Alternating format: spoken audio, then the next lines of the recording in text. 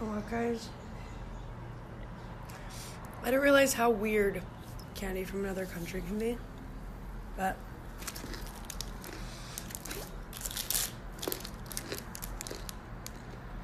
my friend from Newcastle brought me these for my birthday, and I was going to eat them with my friend from Byron Bay, but he just left, so it's not gonna happen.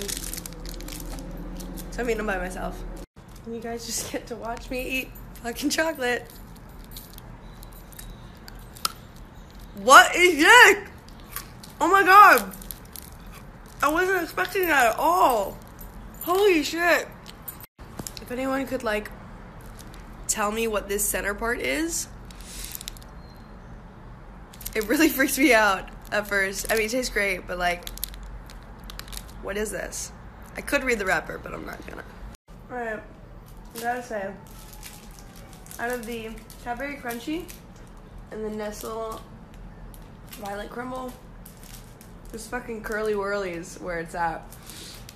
It's still stuck in my tooth, but it's amazing. And there are some Tim Tams in the fridge that I'm not supposed to eat because they're Sonia's, but they are kind of my fave. Let's see how I feel after this Curly Whirly, though.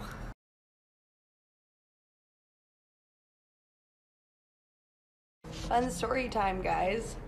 I had a best friend that ended our best friendship because of social media. Like, that being the only, like, nope. People fucking suck.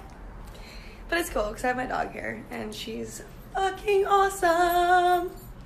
Fucking awesome. Hey. Hey. Hi.